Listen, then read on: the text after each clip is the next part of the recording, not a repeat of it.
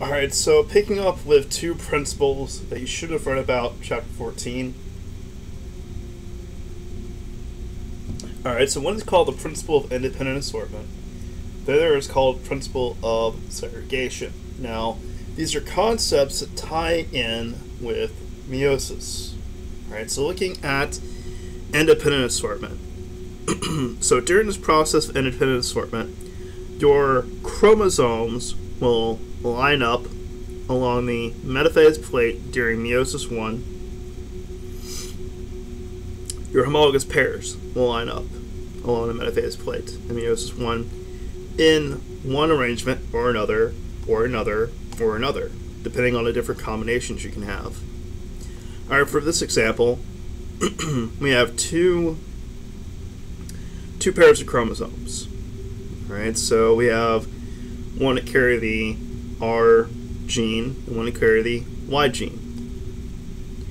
Alright, so the ones that carry the R gene, we're going to say our paternal chromosomes are,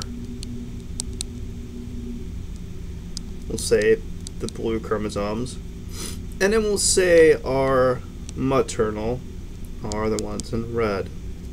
Okay, so since we have a nice little homologous pair, right, for gene R, we have one chromosome from dad, one chromosome from mom. For gene Y, we have one chromosome from dad, one from Y.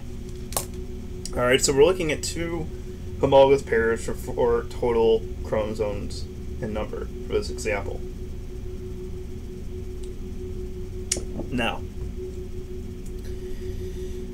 in terms of independent assortment, you could have it so that both paternal chromosomes are on the left side and both maternal chromosomes are on the right. So in terms of the metaphase plate.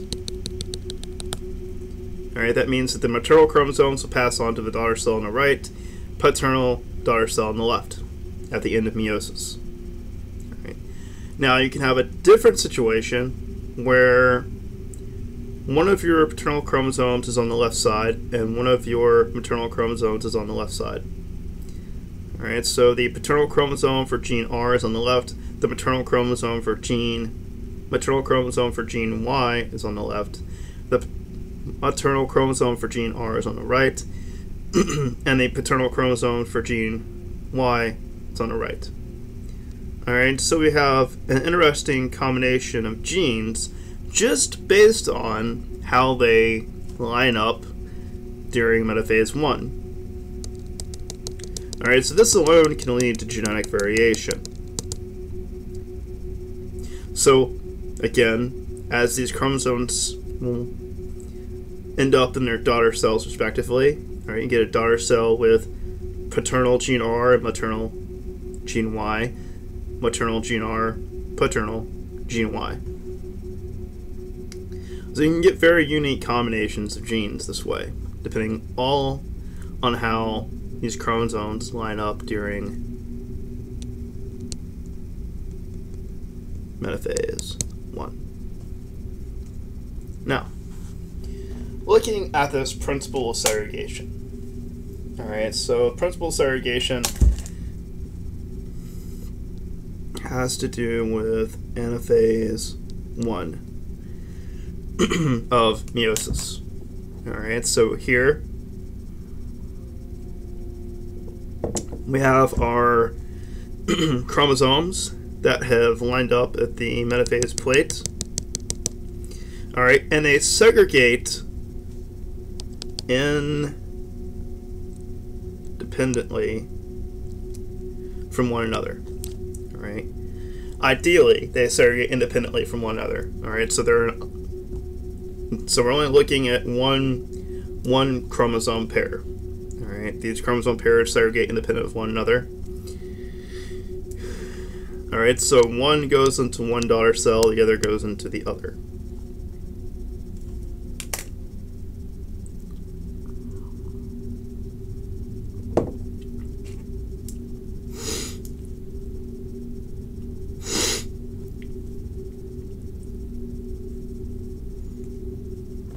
Now,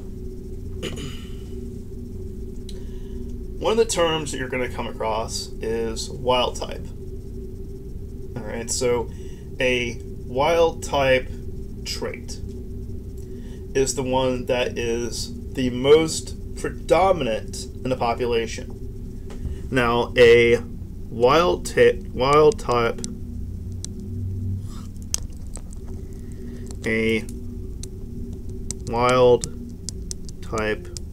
trait.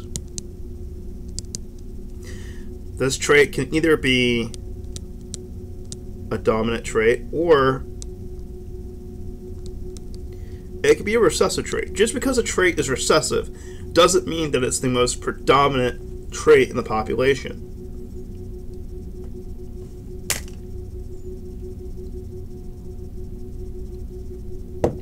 Alright, so to give you some examples. Alright, having freckles is a dominant phenotype. Not having freckles is a recessive phenotype. Having a widow's peak is dominant over having a straight hairline. Having a free earlobe is dominant over having an attached earlobe.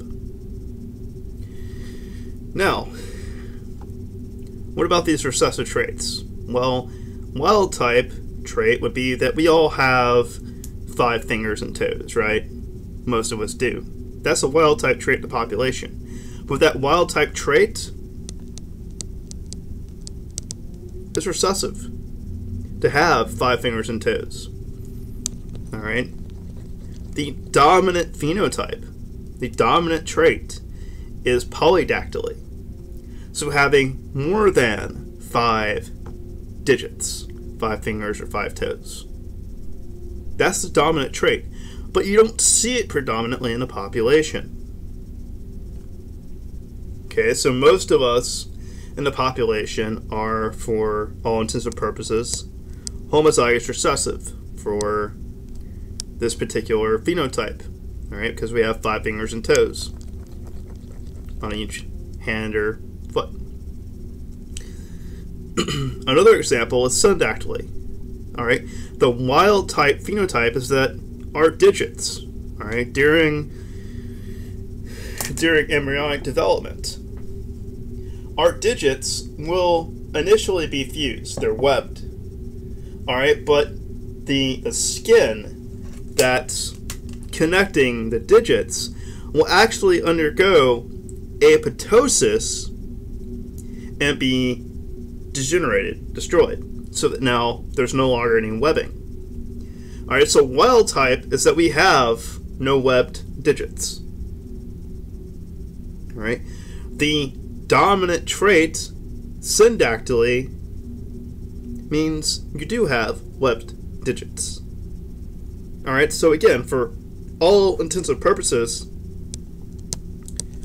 we're homozygous recessive. We exhibit the recessive phenotype. So in this case, the recessive phenotype for this trait is the one that's predominant in the population.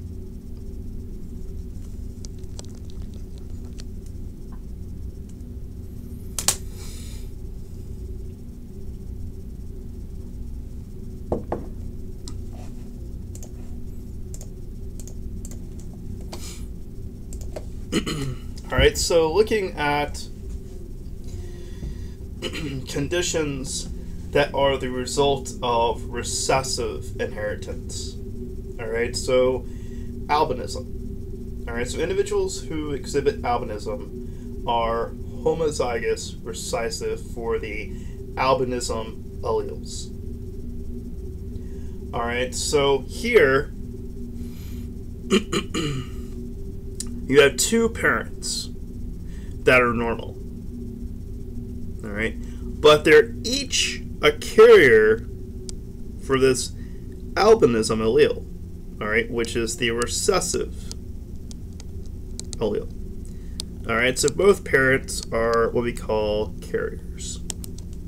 Alright, so one parent can contribute a normal and an albino allele. The other parent can contribute a normal and an albino allele, combining these together in your Punnett square, and you get a 3-to-1 ratio. Alright, so there's a 75% chance that the offspring could be normal, and a 25% chance that they are albino.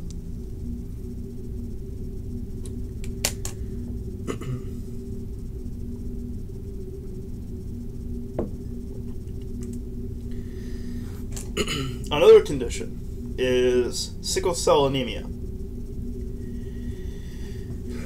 Alright, so individuals who have sickle cell anemia, alright, are going to have 2 copies of these sickle cell alleles. Alright, so little c, little c. Alright, so these individuals, there's a abnormality in their beta subunits of their hemoglobin that causes the hemoglobin molecules to basically polymerize, and it forms these fibrils of hemoglobin proteins, and so they're inefficient in transporting oxygen. And so these fibers within the red blood cells cause the red blood cells to form this sickle shape, which leads to its own complications. Alright, so individuals with this condition have weakness, anemia, pain, fever, and eventually organ damage. Alright. Now, individuals who are heterozygous. Alright, now we're going to talk about an interesting thing here. Individuals that are heterozygous, they have 1 copy of a normal allele, and they have 1 copy of the sickle cell allele. Alright, so they would have this respective little genotype. So that means half their blood cells form this little fibril, half the red blood cells are sickle-shaped, half of them are normal. So they're able to transport oxygen, but not as efficiently as someone who is normal. But more so better than someone who has both copies of sickle cell alleles. Alright. But there is a heterozygous advantage here, whereby individuals that are heterozygous, yes, you do have some debilitating effects due to the sickle cell allele, alright, but you have a certain degree of protection from contracting malaria. Alright, so these individuals that are heterozygous for this particular condition are particularly resistant to contracting malaria. Alright, because the malaria parasite targets erythrocytes.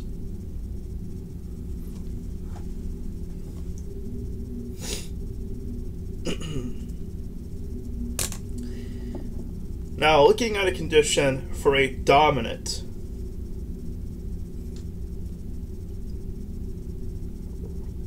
trait. Alright, so in this case, individuals that exhibit this condition, for example, achondroplasia. Alright, so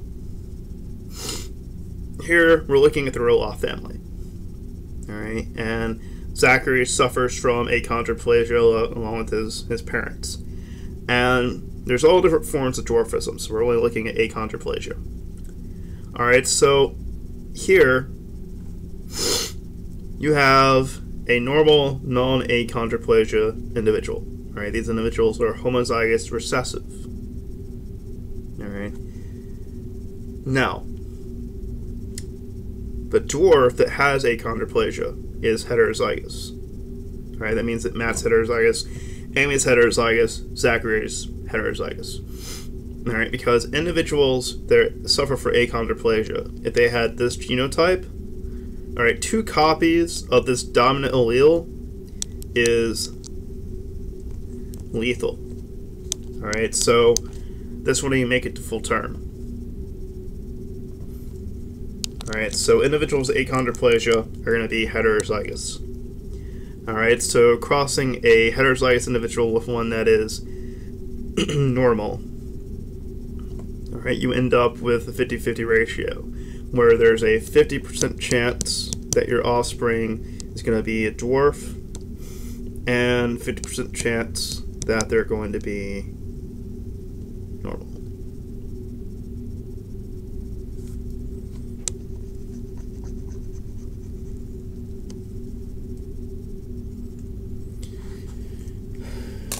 Alright, so now we're going to discuss some non-Mendelian genetics topics. Alright, so these are going to be traits that Mendel had nothing to deal with because he was very lucky. Alright, Mendel was lucky in the fact that he chose a plant that was exhibiting either a dominant or recessive phenotype. Right? That there were basically either a dominant allele or recessive allele. Alright? And that the particular plants exhibited what we call complete dominance. That the dominant allele was completely dominant over the recessive allele. And that for all of his varieties, we had dominant or recessive for all the traits he examined. Alright, which is really nice. And that all the traits he was looking at, that each of the genes responsible for each of the things, each of the characteristics he was examining, each of the traits. So, like the gene for petal color, the flowers, versus flower petal position on the plant, those were on separate chromosomes. So he did have to worry about gene linkage. All right. The traits he looked at, you saw the example of the reciprocal cross. You saw that it didn't matter whether or not he crossed a male flower with a female flower for purple versus white, or a female flower with a male flower with purple versus white, because you got the same outcome every time as a result of that cross. They exhibited the dominant phenotype. Alright, so in this case, there was none of the genes were found on sex chromosomes. None of them were sex-linked. Alright, so now we're going to talk about sex-linked traits. So eye color. Alright, eye color and fruit flies. Eye color in fruit flies is a sex-linked trait. Alright, the wild type phenotype. Alright, if you were to go out and look at the flies, fruit flies, the population. Alright, most of them would have the wild type phenotype. They'd have red eyes. Alright, a mutant phenotype would be one where, for example, they would have white eyes.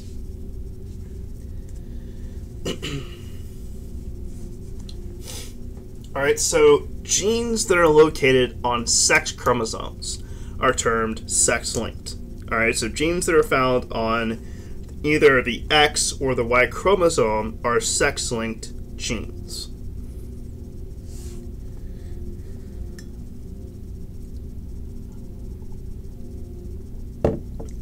Alright, so here, looking at a male producing gametes. Half of its gametes, ideally, will have an X chromosome, and half his other gametes will have a Y chromosome. Alright, this is an ideal situation, theoretically. Alright, it should be 50-50. That's the expected outcome.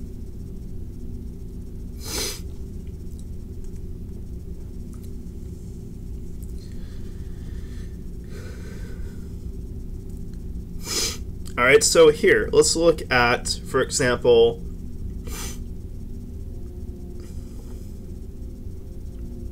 eye color.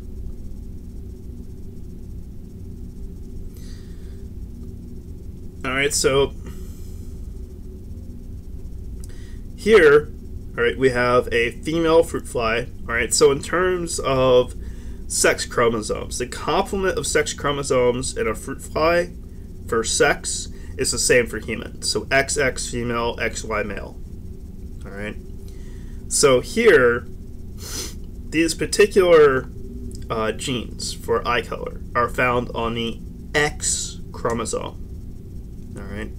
So here, looking at eye color, all right, red versus white, the dominant trait is red eyes, all right, indicated by capital W. It's red. Little w is white. Okay. All right, so for this example, we have a pure breeding white female and a purebred red-eyed female and a purebred white-eyed male. All right, so here when you do this cross, all the offspring. All right, so a female can only contribute a X chromosome with a red eye allele. A male can contribute a X chromosome with a white allele and a Y chromosome. All right, so half of your offspring are going to have, male, half are female. All right, it's 50-50. It's always 50-50. All right, it's always a 50% chance that your child is either going to be male or female. Okay. 100% of the offspring produced have red eyes.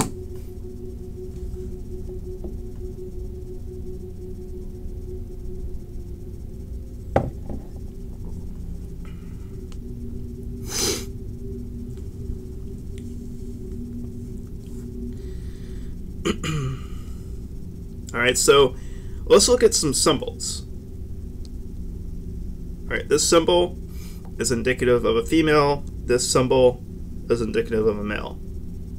Alright, it's pointed, it's phallic shaped, it's male. Okay, so red-eyed female crossed with a white-eyed male. All the offspring have red eyes, which is what we see here. Okay.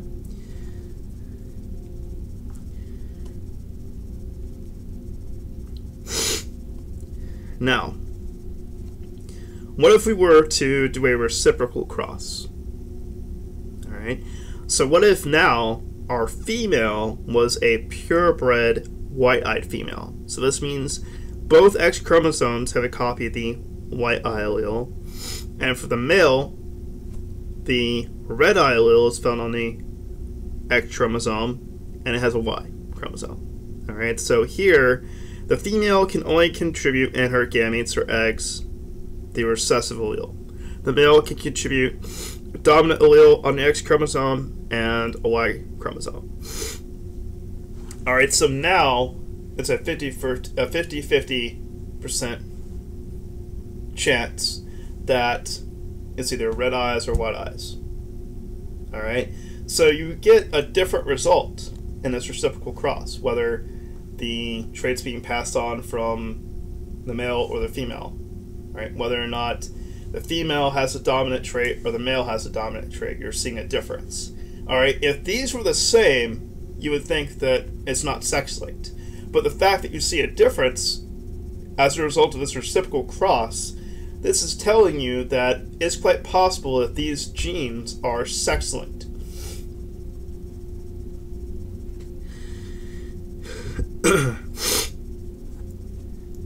Now, what would happen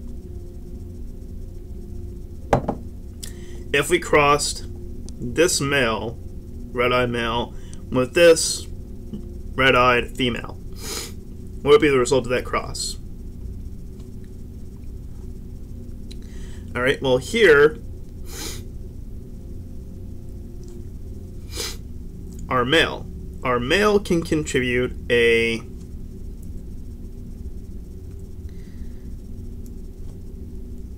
copy of the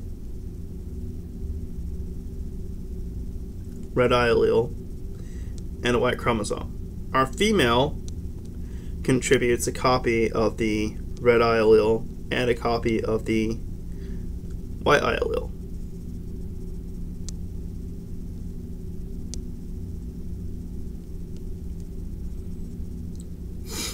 Alright, so this is an example of the cross between the mom and the dad.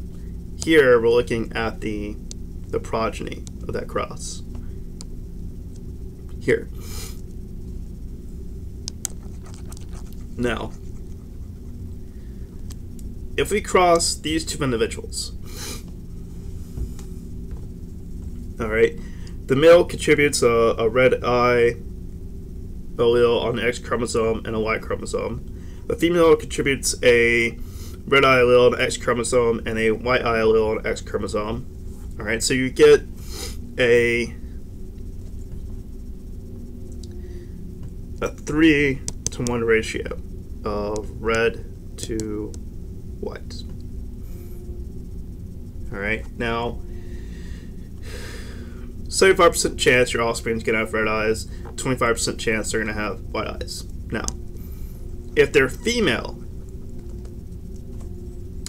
it's a 100% chance they're gonna have red eyes. If they're male, it's a 50% chance they'll have red eyes and a 50% chance they'll have white eyes.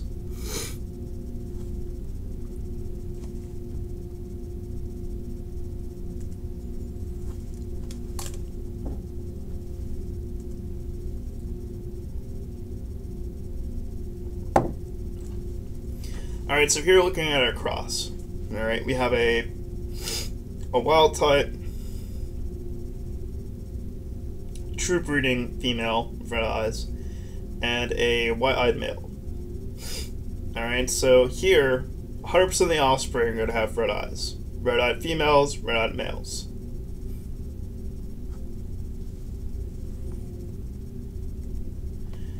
Here, if you have a female that has a copy of both the red eye allele and white eye allele, and a male that has red eyes. Through this cross, alright, your female can contribute in her eggs a copy of the red eye allele or a copy of the white eye allele on the X chromosome. The male can contribute a red eye allele and a white chromosome. Alright, so here it's 3-to-1. Alright, so there's a 75% chance that your offspring is going to have red eyes. 25% chance it's going to have white eyes. Now, if it's a female, there's a 100% chance that it's going to have red eyes. And if it's a male, it's a 50% chance for red eyes and a 50% chance for white eyes if it's male.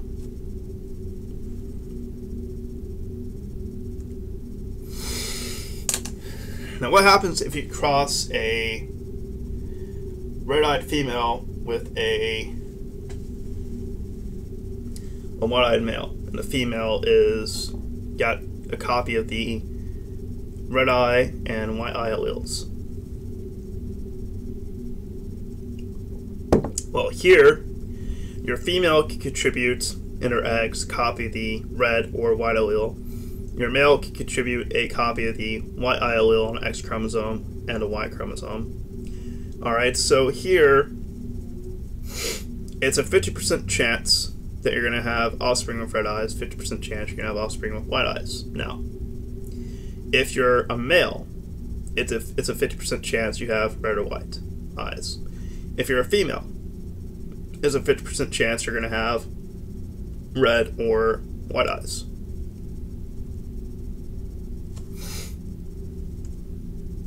Now, looking at photoreceptors. Alright, so this ties in beautifully with our discussion about photosynthesis.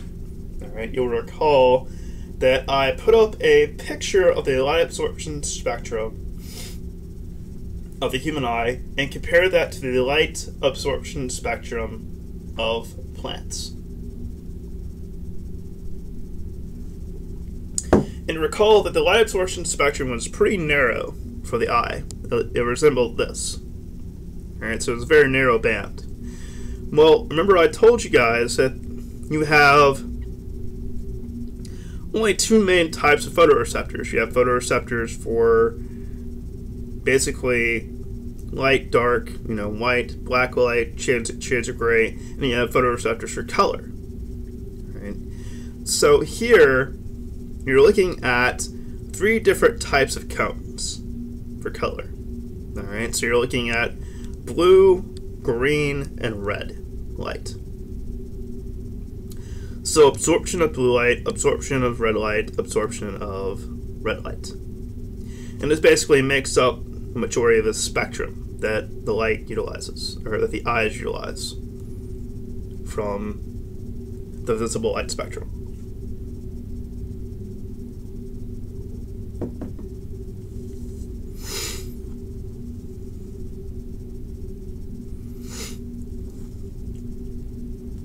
You'll notice that these pigment molecules are embedded in a membrane. All right, there's rhodopsin.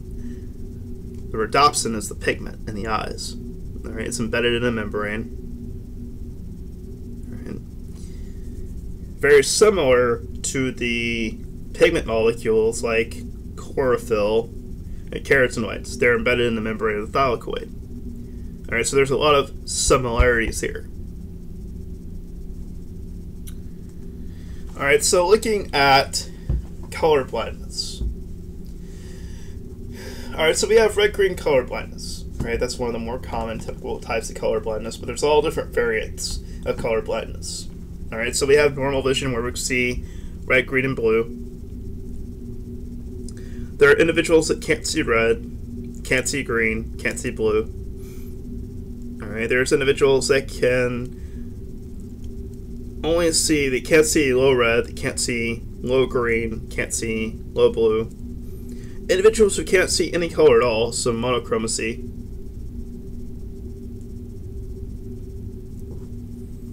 Alright, so for an individual with normal vision, you'll see green is green, yellow is yellow, and red is red.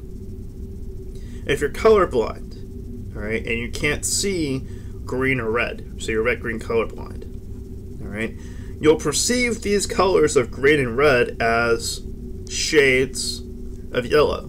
Yellow is yellow, but green is yellow and red is yellow.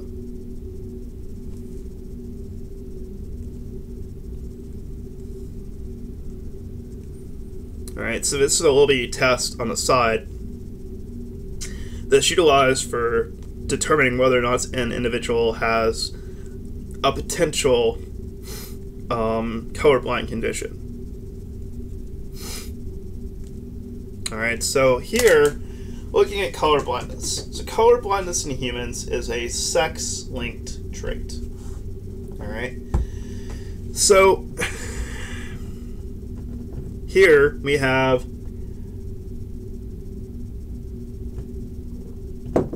two alleles. Alright, we have the dominant allele, which produces functioning light-sensitive proteins.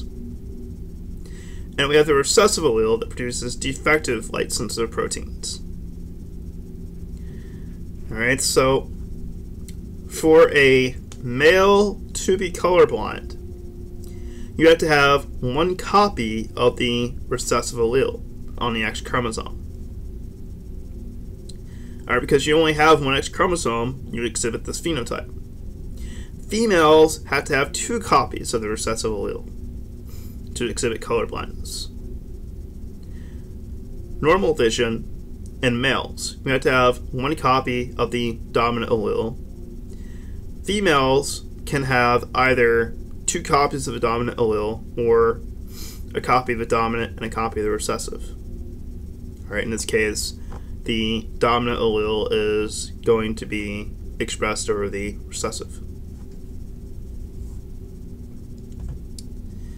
Alright, so here, let's look at a cross between a normal female and a colorblind male. Alright, so capital N is for normal vision, lowercase n is for abnormal vision, color blindness.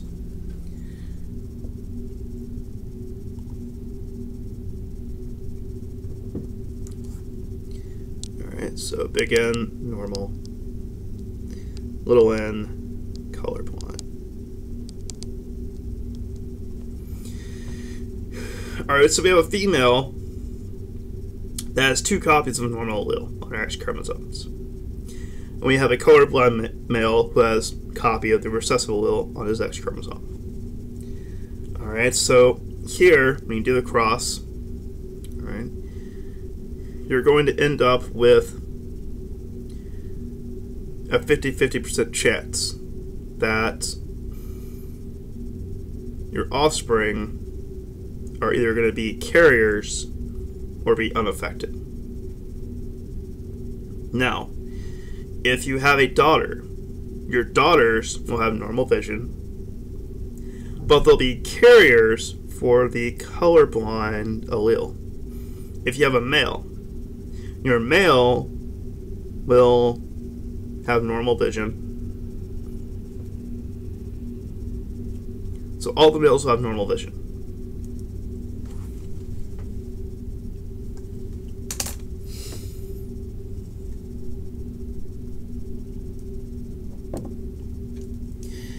Now, what if you have a female who's a carrier and you have a male with normal vision? Now, as a result of this cross, all right, it's going to be that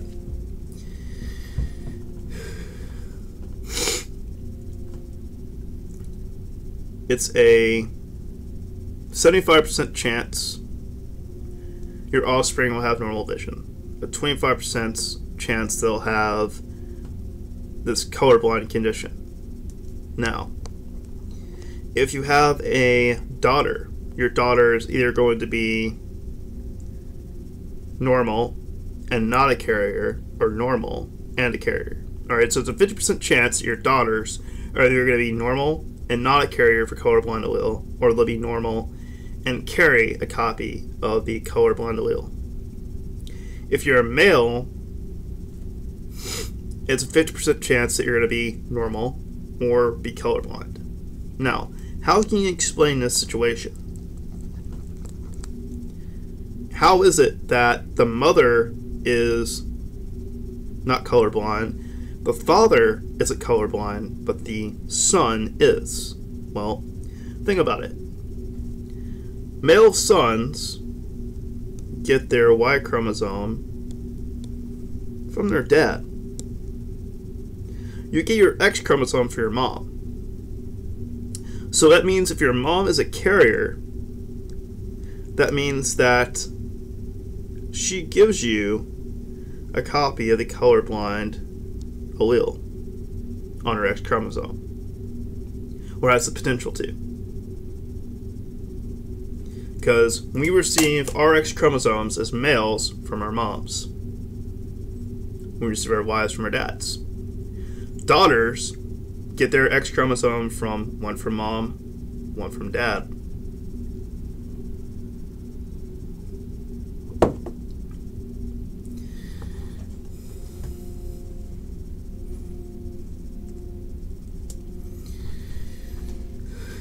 Alright, so here we're looking at another condition that is sex-linked. Alright, so hemophilia. Alright, so again, this is a recessive phenotype. Alright, so individuals that are normal don't suffer from hemophilia. It's a dominant phenotype. Individuals that have the recessive allele have hemophilia. Alright, so here, if you have a father who is normal, alright, has a copy of the normal allele on its X chromosome, and you have a mother that is a carrier.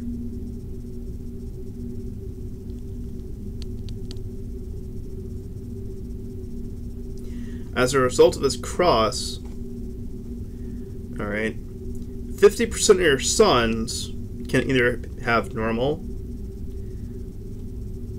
blood clotting factors or have abnormal blood clotting factors and suffer from hemophilia. Daughters, it's a 50% chance that your daughters are going to be either carriers, have that phenotype, or be normal.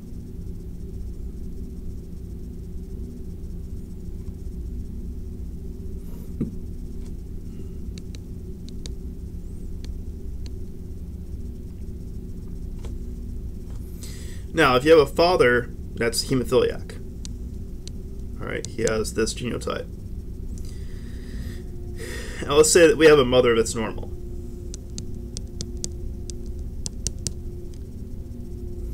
Alright, the offspring of this cross. Alright, your sons are going to be normal. Alright, I think they're Y chromosome from their dad, and their mom contributes the X chromosome. Alright, the daughters are going to be carriers.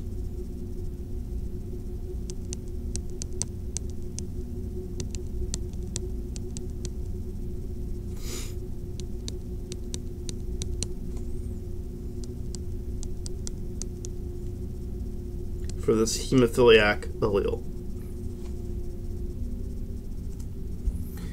Alright, so let's look at a nice little pedigree for hemophilia.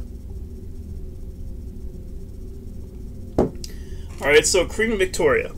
She is a carrier for the hemophilia allele. Albert is normal, doesn't suffer from hemophilia. So neither parent suffers from hemophilia. Alice, their daughter, is a carrier. Louis, who marries Alice, is normal. Alexandra, their daughter, is normal as a carrier for the hemophilia allele. Tsar Nicholas has normal hemophilia allele. Alexis got his X chromosome from his mom, Y chromosome from his dad, and suffered from hemophilia.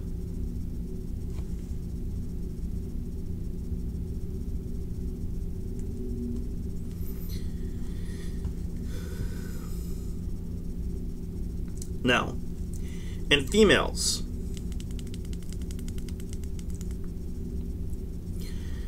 on the X chromosome, alright, you have genes, as you see, that can control certain genetic conditions. They're involved in determining gender. They're involved in controlling sexual characteristics, among some other things. Alright, so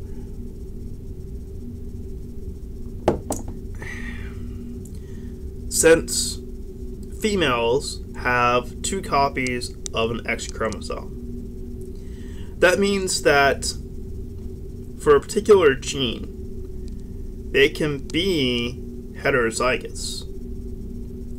Alright, so that means that for cells that are body, you can have 2 different types of population of cells, where one of these X chromosomes is active and the other is inactive. You can have another situation where the other X chromosome is active and the other one's inactivated. Okay. This is called X chromosome inactivation. Purely random process occurs during development. Alright, so here we're looking at a little calico cat. A little female calico cat. And these female calico cats can exhibit mosaicism. Alright, due to the fact that genes that control the pigmentation of their fur. Alright, these somatic cells, the X chromosome for orange fur can be inactivated, meaning that the black fur allele is expressed. In other somatic cells, the other X chromosome with the orange fur allele is activated. The black fur allele is inactivated. So they'll have orange fur. Alright, so they look like a mosaic. They have both black and orange fur. And this is due to X chromosome inactivation. Now, this inactive X chromosome condenses into a little bar body. Alright, so this little bar body looks like a little bitty drumstick. Alright, so you're looking at a neutrophil, a white blood cell.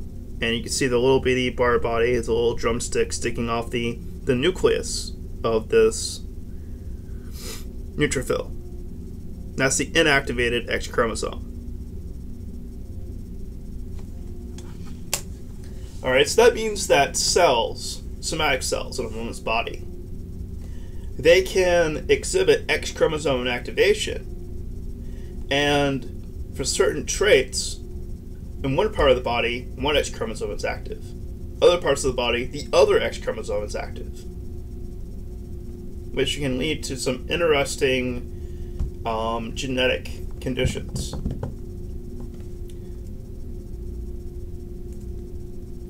Now, early on, we talked about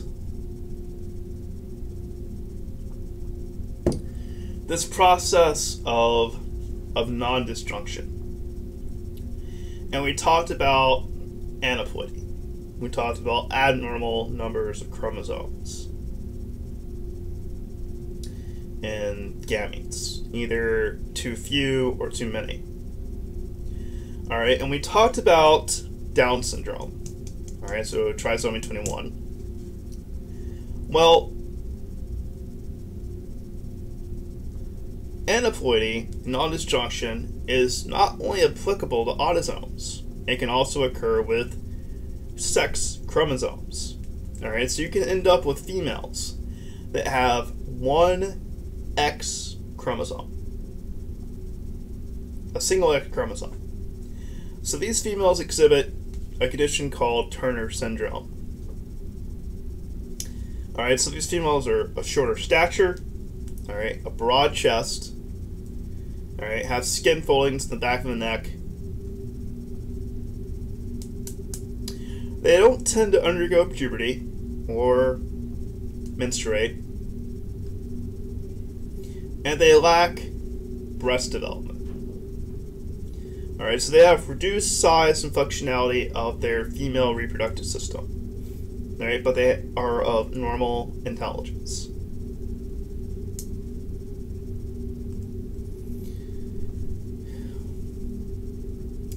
Here, we have a male that has 2 copies of X chromosome.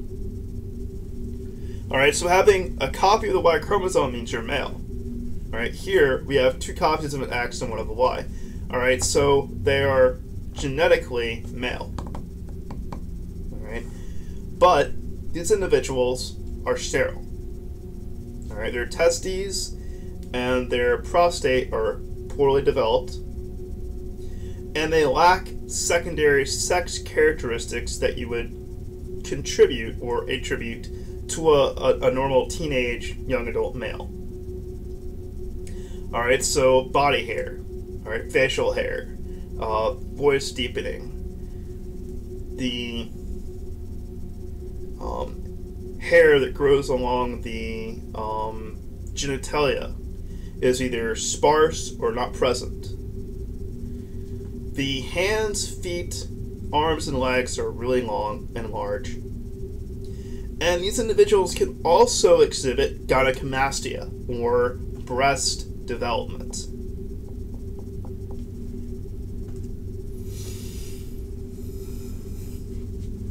Triple X syndrome, right? Females that have 3 copies of the X chromosome. Alright, so they have menstrual irregularities, alright, early menopause,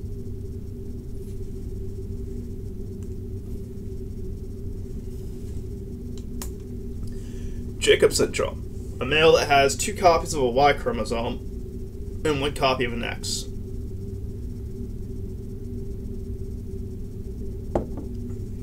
Alright, so these individuals are of taller than average height. Alright, so here you have a picture of twins. Alright, except for the fact that one twin is not suffering from Jacob syndrome, the other one is.